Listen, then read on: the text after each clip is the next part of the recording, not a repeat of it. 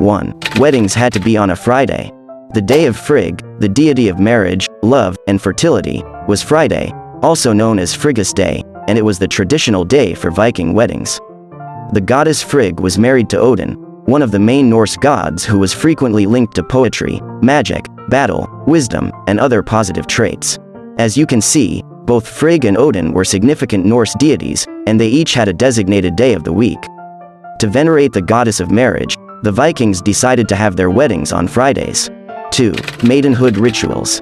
In order to prepare the brides for marriage, other married female relatives and acquaintances, such as their mothers and married sisters, would attend. To metaphorically wash away her maiden status, the bride would purify herself in a bathhouse. Unquestionably, they respected cleanliness. Scandinavian women adorned their tresses with a kransen, a circlet that represented their virginity. They stored the circlet for the bride's future daughter and replaced